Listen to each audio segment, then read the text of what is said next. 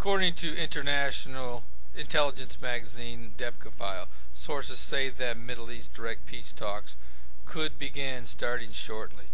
Palestinian talks, interrupted in September after less than a week, will resume in January of 2011, straight after the new year, following a quiet deal between the U.S., Israel, Egypt, and Saudi Arabia, debkafile's Washington sources disclosed.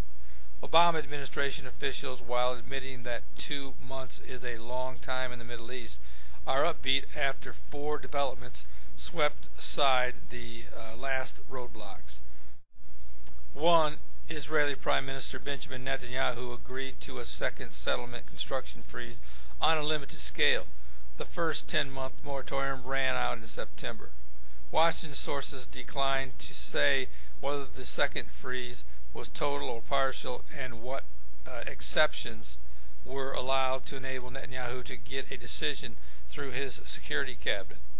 2. Saudi King Abdullah and Egyptian President Hosni Mubarak put their weight behind persuading Palestinian leader Mahmoud Abbas to return to the negotiating table with Israel as his only option.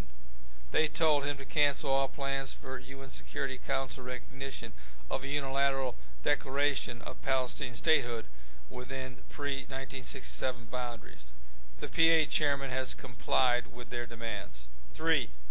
In the 2 months before the talks resume, Abbas agreed to join the Saudi-Egyptian effort to patch up the quarrel between his Fatah and the Hamas extremists, with a view to signing a reconciliation accord by early January so that the Palestinians would be represented by a unified West Bank Gaza Strip delegation.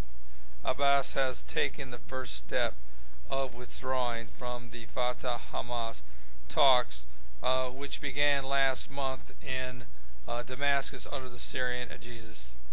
4. A high-ranking U.S. official will shuttle between Jerusalem and Ramallah in the weeks remaining up to January to make sure the Israelis and Palestinians stick to their deal and don't change their minds. debkafile's Washington sources report that Barack Obama has not yet decided to whom to assign the task, but Secretary of State Hillary Clinton is the favorite. 5. The one official who will no longer be seen on the Israeli-Palestinian peace track is George Mitchell. He secretly resigned as presidential special envoy last month, but agreed to delay the announcement until his successor is in place.